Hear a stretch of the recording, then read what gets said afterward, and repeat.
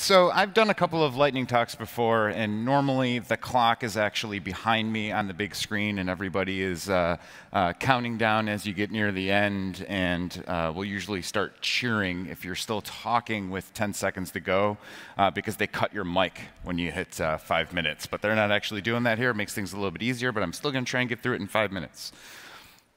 All right. So I like to front load my deck with a little bit of cliches and things like that. How many folks have actually heard that software will eat the world? Software is eating the world. We've all got smartphones and so on and so forth. Now we've got smart watches.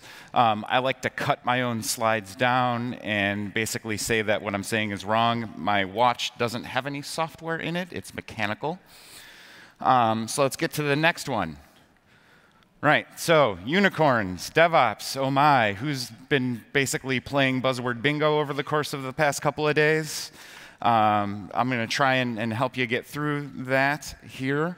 So, obviously, we're a very inclusive community here, and we all know that body shaming is bad.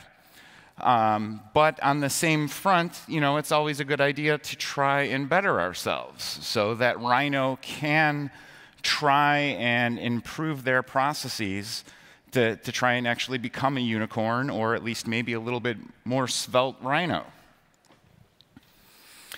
So when we start talking about transitioning to DevOps, we tend to talk a lot about automating our pipelines, right?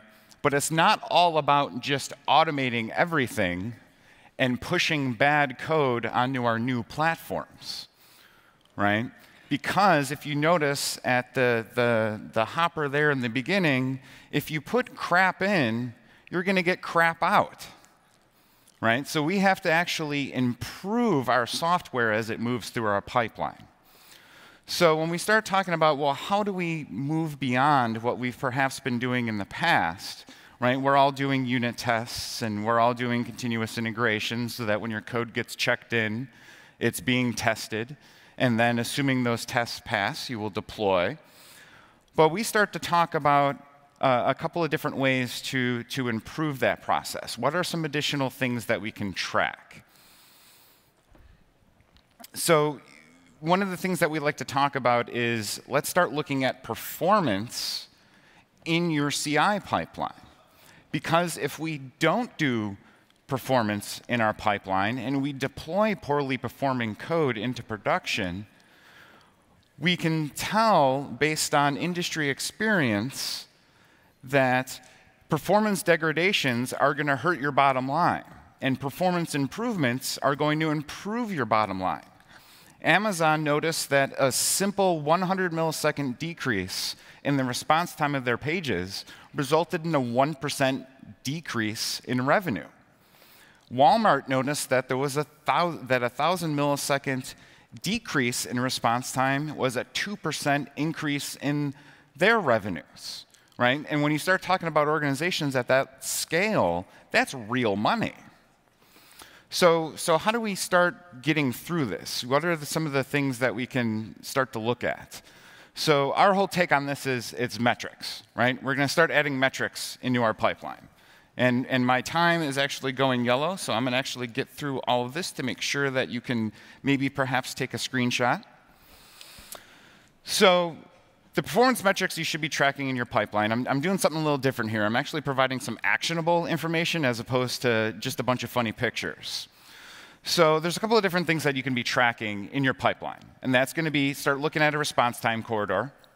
Right, so your unit tests are going to be, not nearly as statistically significant as perhaps a performance test because there's not going to be as many of them. But you do want to start tracking response time from build to build to know if you've degraded. You want to look at the number of SQL calls. Obviously, hopefully everybody is familiar with the N+1 problem, where instead of getting a set of items, you're getting all of them in individual statements. But one of the things we've found recently in talking to our customers is that the same thing is happening in microservices frameworks. So we found that the N+1 problem continues to exist even as we've moved beyond those types of frameworks. So and then you look here, look at the number of exceptions, and you want to make sure that your microservices aren't skipping tiers and calling into layers that they shouldn't be. 5 seconds. And the performance metrics are not just for back-end developers anymore. Your front-end developers can also do the same exact thing, right? So they can look at the number of domains, the number of images, how big the images are, and their page size. So hopefully everybody has an opportunity to take a couple of screenshots, have some actionable information there. About 30 seconds over here. So we tend to give this talk a lot in a 50-minute session, and we're going to be kind of hitting a lot of the Cloud Foundry meetups with some similar information. I leave here on Wednesday and go deliver a 50-minute version of this talk in Dallas. So hopefully everybody can take a look at it there. And additionally, apmblog.dynatrace.com, we've also got a lot of similar content up there as well. So thanks, everybody, for your time. And I think Dr. Nick is coming up here in a moment. Thank you.